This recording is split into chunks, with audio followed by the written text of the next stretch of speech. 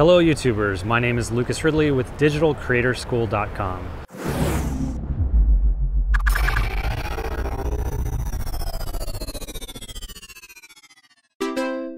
And in this video, I want to show you what my workflow is like when I incorporate 3D animation with 2D animation in After Effects. If you want to learn how to create explainer videos, I have a course that teaches you how to do that called how to animate explainer videos. And this lesson is actually just kind of a bonus update lesson to that course. If you're also interested in learning 3D animation, I have classes on that as well. But you know, continue watching and follow along and see the workflow I use on how I incorporate 3D animation into my 2D animations in After Effects with Maya. Thanks for watching, and hopefully I see you in class at digitalcreatorschool.com. Thanks for watching. Okay, so let's jump right in and see what we're going to recreate. This is from an actual client project that I made, and this is what we're going to recreate. Not this animation, so there's this animation that happens, and that actually has some 3D elements in there, but the one we're going to make is this transition from this kind of badge look into this book, which are these lines. So we have this kind of rotation, and then the yellow kind of expands out to create the book cover. So we kind of have this rainbow look, but the book cover is the two yellow ones. So in After Effects, this was just super simple. I mean, these are just masks, you know, getting rotated, and these ribbons that I show you how to make in the course, the explainer course, you know, that's just another mask. So those masks get expanded out and animated, and then we're left with this one frame. And so essentially the workflow, which this video is going to be more of a workflow tutorial, not, you know, here's every button you press. I just want to demystify this process so you can apply it with whatever 3D package you use. I'm going to use Maya. And if you're not familiar with Maya or you want to learn it, I teach a bunch of other classes about it. You're free to check into those. So basically the workflow for this transition, I'm just going to play it back. So we go from these badges, we have this transition, and then we go to the book. So it's a pretty seamless transition. But the one trick is we are switching over on one frame. So you can kind of see where the edges, we start to pick up the shadow of the book cover right here. So between these two frames is where the switch happens, but when you're playing it back, you can't see even that little bit of a switch. It happens so quick over one frame, and we match it so well that it's kind of invisible. It's this like invisible cut. So I want to show you how I did that, and we're going to recreate it, you know, somewhat. I'm just going to go through the workflow and show you how it was done. So let's say this is what my After Effects project looks like. I've done everything up to this point, right? So these are After Effects masks and, you know, solids, and that you should all know how to do by now if you're watching the explainer course. And so I basically want to render out all the way up to here. I went ahead and rendered out this whole thing just so you can kind of have it and see it. If you're an enrolled student, you can download these in the project files along with this 3D book rig. But so the idea is to render out images, and for Maya specifically, you want to render out JPEGs and use this format. If you can see down here, it says image sequence dot, and then it has the number, so it'll render out the numbers of the frame numbers. But the important thing here that Maya really likes is the period right before the frame number. If this is an underscore, you might need to rename this in something like Adobe Bridge and do a batch rename. So just make sure you have a period right before the frame number when you're exporting this out of After Effects, so Maya understands it and can pick it up. So let's jump over to Maya, and here is the book rig that I've made, which again you can download as part of the project files if you are an enrolled student in this class. And so the general idea is now we need to get those images that we've rendered out of After Effects. We need to bring these into Maya or whatever 3D package you're using. So the way to do that is we need a camera that we're going to render from. So I'm going to go to Panels, create a new camera, and I'm just going to kind of move kind of quick through here because again, this isn't like a step-by-step tutorial. This is more of a workflow tutorial. So I want to get the camera lined up here with its attributes, And so it's exactly centered on the book.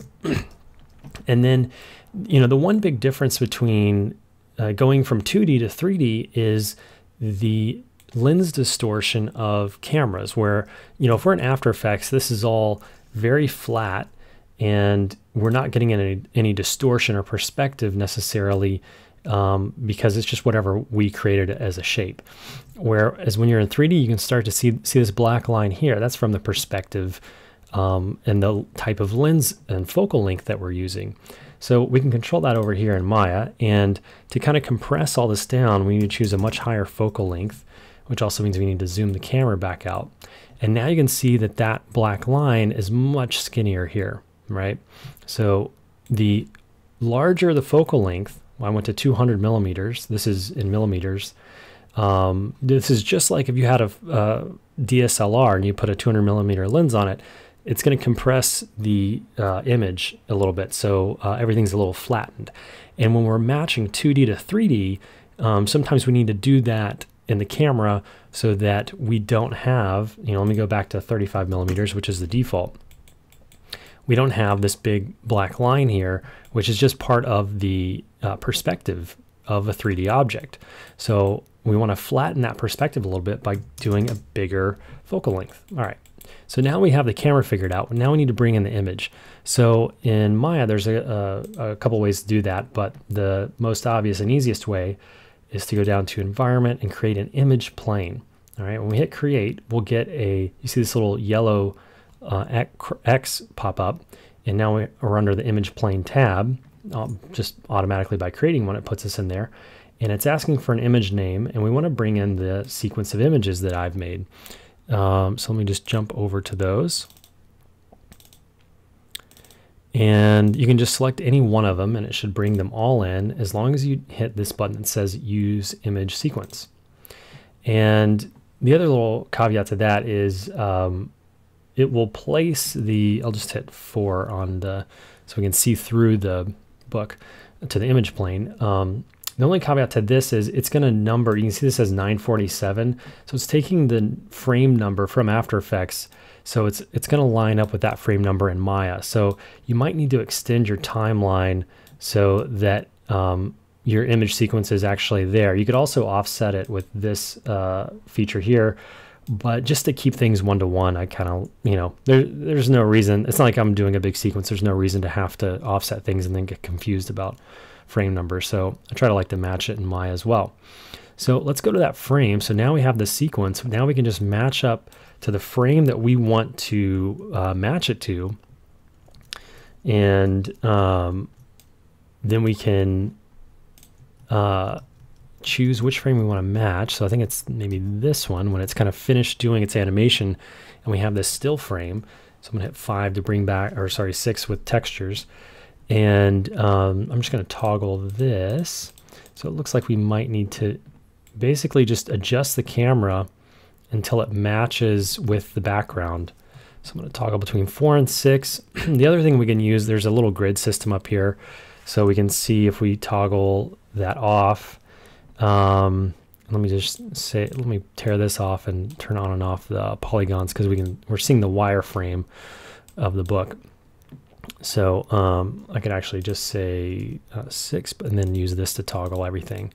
So it looks pretty darn close, right? Like that was super quick. That took like, you know, a few minutes, and now we've already matched up the files, the image sequence of the 2D image with the 3D object. So we just needed to match on that one frame, and then we can animate this book from this point forward in any way that we want that will make sense with the 2D animation. So in the 2D animation, we basically have it rotate in and then it zooms away. So that's kind of like a nice smooth transition. We could keep rotating it because we're going from right to left rotation. So maybe we could even keep rotating it, but it does have this little pause here. So it'd kind of get hitched. It'd be a little hitch there. So there's a little bit of a settle. So it makes sense that, you know, I ended up doing a zoom out. That's just kind of the easiest transition there. And so when we jump back into Maya, I'm not going to go through the whole process of animating this, but I'm going to go to 2-up view just to kind of give you a quick view of what that might be like. I'll do a 2 pane side by side.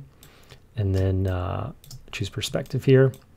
And so you can even see the image plane back here that we're matching to, and this is where the book is in 3D space. So yeah, have fun with this. Try to recreate it.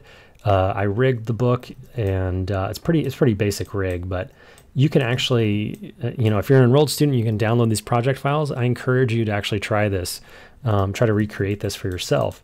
So basically what you're going to do is, you know, frame 777 is what we're matching to.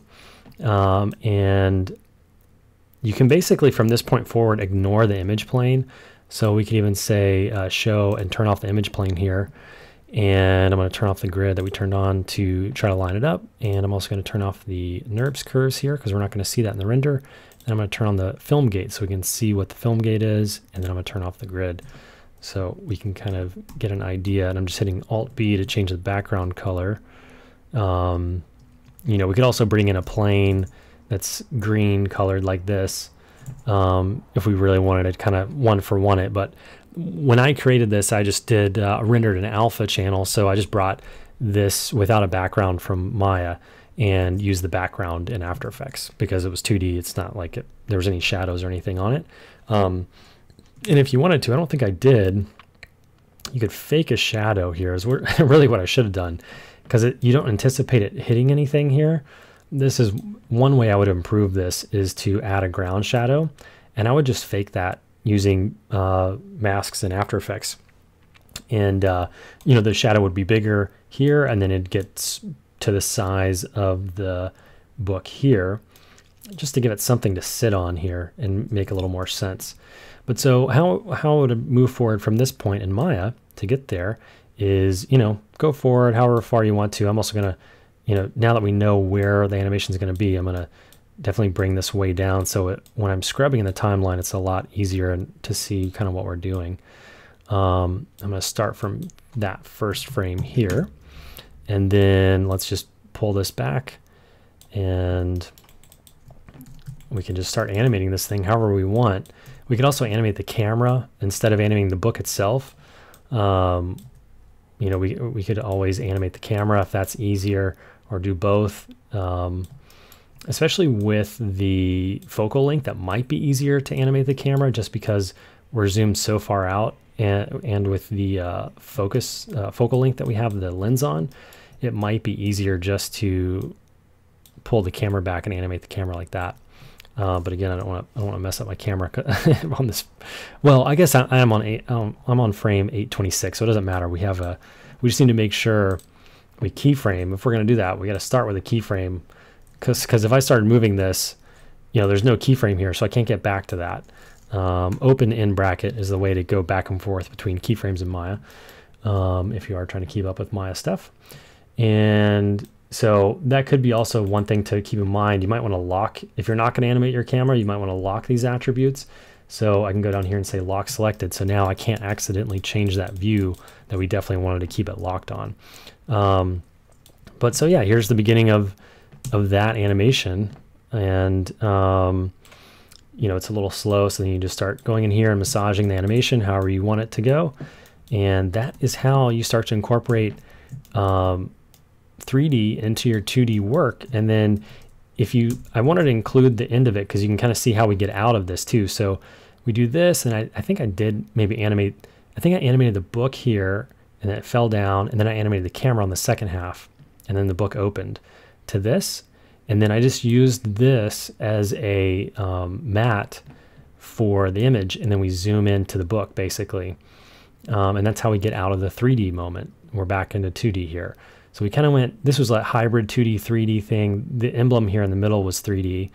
And then I used 2D everywhere else until this kind of switcheroo moment over one frame. And then we're back to 3D. And then we zoom into the book here, and we're back to full 2D. So that's how I did it for that project. Definitely, you know, it's really simple concept. You switch over one frame.